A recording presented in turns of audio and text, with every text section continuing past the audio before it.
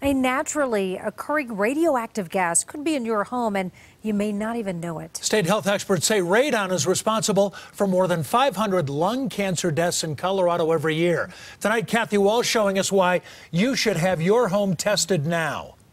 January makes sense because the test works best when all the doors and windows are closed. And if you think, I don't need to test, think again. Every home in every neighborhood in every state has the potential to harbor a silent killer, radon, a naturally occurring radioactive gas. It comes from the breakdown of uranium in soil and water and seeps into homes through cracks or other openings.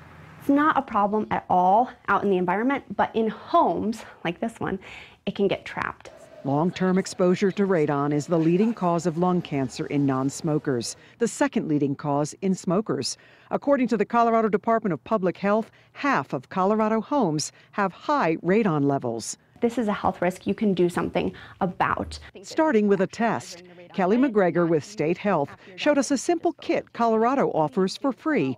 You fill out one side with your information and when and where you're testing. You want to be testing in the lowest lived-in area of your home. Prop the kit open, then hang it for the number of days specified.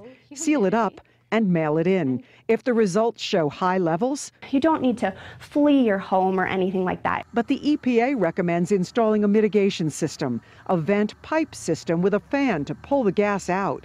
It costs on average $1,200 to get rid of radon.